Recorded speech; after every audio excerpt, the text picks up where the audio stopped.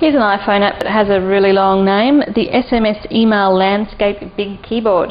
Basically what it allows you to do is type out SMSs using a keyboard. Because it's in landscape mode, it is a little bit easier to use. You need to put in the provider name because it does use an SMTP connection to send the SMS via email. So if you're in the US, you'll find that there are heaps and heaps to choose from. In another country like Australia, where I am, by default it had Optus Mobile, and then a bit of a mistake there, T-Mobile Austria. Not very useful, guys. So I put in Telstra, and you can see when you add one yourself, you put in the country, the provider name and the SMTP format number. We actually couldn't get it to work. I think we've probably got the number incorrect.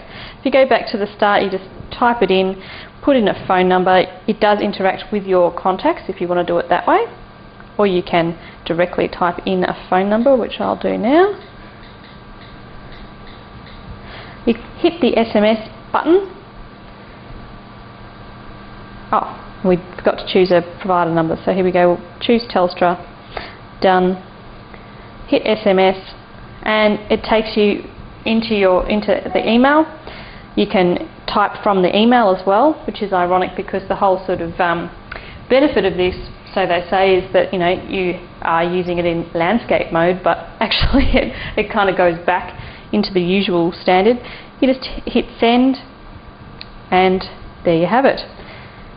So when you see this app on the iPhone store, you might think, oh, fantastic, I'll be able to send as many SMS as I want for free. Now, theoretically, maybe this makes this possible, sort of, but you're sending via email, which is not as convenient as just regular SMS anyway. So it has to use data anyway? That's correct. And for $1, I think it is quite deceiving because you do need to know your provider name, and it's not a straightforward, easy, wow SMS for free. Personally, when I used it, it was a bit clunky as well, so... Yeah.